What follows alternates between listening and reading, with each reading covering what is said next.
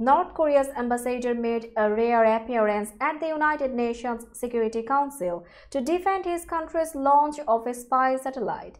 As Pyongyang's state media said, leader Kim Jong-un received satellite images of the White House and Pentagon. Western powers, Japan and South Korea have said North Korea violated Security Council resolutions by launching the satellite last week.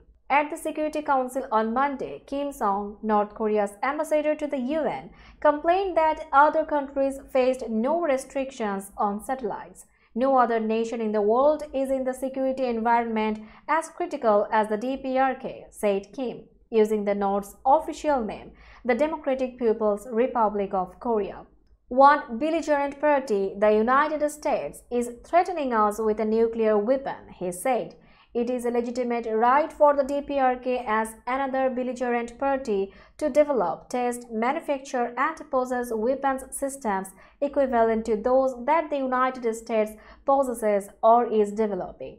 The country has said that its new eye in the sky has already provided images of major US and South Korean military sites, as well as photos of the Italian capital, Rome. On Monday, Kim received in detail images of the White House and the Pentagon, which he later studied, according to North Korea's state-run KCNA news agency. The North Korean leader also counted the number of aircraft carriers at a military base and a shipyard in the state of Virginia, the agency said.